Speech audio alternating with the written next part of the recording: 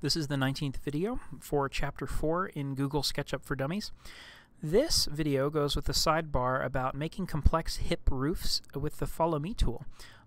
This is not beginner material. Warning, warning. If I could flash this thing in red, I probably would.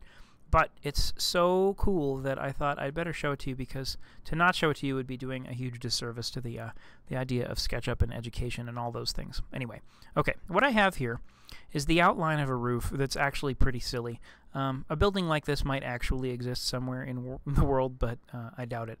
The idea of this is just to show you a really complex example that you wouldn't want to go through manually and create a whole bunch of hips on these roofs. If you've kind of worked through the book, you've seen that making a hip is not a tedious process, but if you have to do 30 of them and they all come together at funny angles, then you're in for kind of a long afternoon.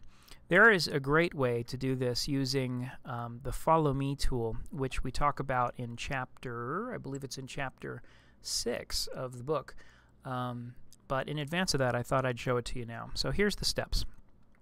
First thing you have to do is find the widest part of your roof. So clearly, this right here looks pretty wide. That also looks pretty wide right there. This looks pretty wide, but I'm going to say that that's kind of the side of the roof right now. So let's just go ahead and measure some things. Okay, I'm going to measure this. It says that that's 90 feet about. This one here is about 85 feet. Cool. So this one wins in that case. And what I'm going to do is I'm going to use the protractor to make a gabled end on this thing, just the same way that I do when I'm creating a gable anyhow. So I'm going to get it lined up on the red, hit shift to lock it there. I want to make a roof that's about 30 degrees. So I'm going to type in 30. There we go. Get the select tool. And now I've got a little guide that tells us where 30 degrees is. I'm going to go up and get the line tool and go from the center point, or the midpoint, I guess, up in the blue direction right there to the guideline that I made. And then I'm going to click down. Then let's get the eraser tool. And I'm going to erase the guide that I made. Okay, so what I've got now is a complex roof line, I guess. And I've got a little triangle here that defines the profile of my roof. And what I want to do, step 1, take the select tool and select the top surface of the roof. Step 2, I'm going to go up and get the Follow Me tool from Tools and Follow Me right there. Step 3, I'm going to click on the triangle for my roof, and look what happened. I ended up with the roof, but the trouble is the roof is actually in there and it's hiding under all the other garbage that got created when I did that Follow Me operation. So if you want more information about Follow Me and what's going on, feel free to go back and go and check chapter 6 for more stuff on this. But for the time being, we're just kind of going through a procedure. The next thing I'm going to do is I'm going to triple click on this roof. So click, click, click. And what it's done is it's selected the entire roof object that I just made. Okay. Now I'm going to right click and go to Intersect and Intersect with Model. Now what I've done is I've created edges everywhere that the roof planes were intersecting each other. So watch, if I deselect what I just did, you see how there are no edges there? What I want is to, 1, 2, 3, I triple click the whole roof, right click, intersect, intersect with model, and that produced these edges everywhere those faces actually intersect with other faces. Now from here on in, it is mostly tedium. So what you want to do at this point is save your model, and then you can just start deleting things. So watch this. I'm going to grab the eraser tool, and I'm going to go up and just start very carefully erasing things away. So let's look at, here we go. I'm going to erase this edge. Okay, that didn't do any damage, so let's erase this edge and this edge and this edge. Okay, that's good.